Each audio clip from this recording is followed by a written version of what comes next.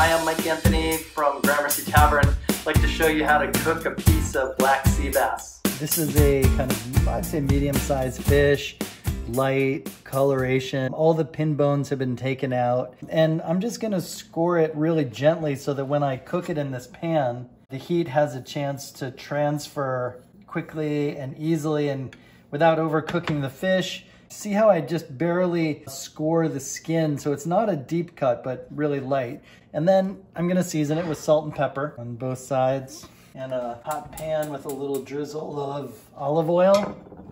I'm gonna cook this fillet skin side down. The skin of this fish is thin and delicious, so you can leave it on as I'm going to today, or you can take it off. Now that that pan is nice and hot, I'm gonna lay this fish skin side down, just flat in the bottom of the pan.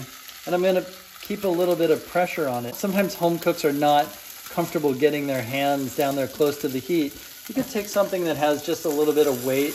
This is a heavy plate that just puts a little bit of pressure on the fish so that the skin rests flat in the pan. And I don't want it to squash the fillet or denature the texture of the fish.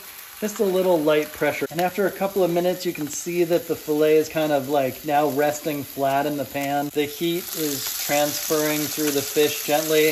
I didn't put too much fat in the pan because I don't want the sides of the fillet to brown. I want the skin to brown. See how the edges of the fish are lightly cooking, but they're not getting necessarily fried. As the fish cooks, I'm actually going to lower the heat.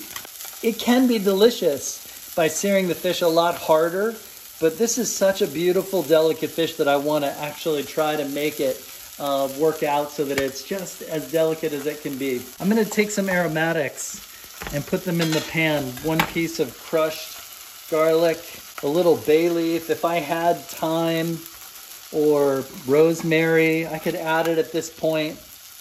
And I'm gonna add a little pat of butter in the pan, which will, as it melts, it'll not only help to even out the brown caramelization in the pan, but it'll also, if that fish started to stick to the pan, this is a little trick. As that butter kind of gets between the skin and the pan, it helps it detach really easily. Once that butter is melted, and I can see that in the pan it's also lightly browning. That's great for taste too. I'm gonna be really careful to just ease the fillet off of the pan. That's where I always mess up. And flip it over.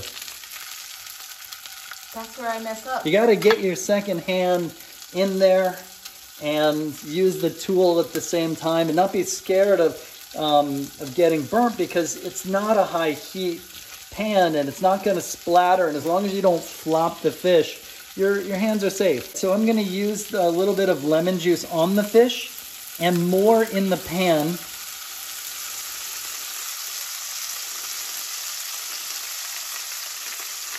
And I'm going to add just a little splash of, I could use stock or wine. In this case, I'm using a little splash of vermouth.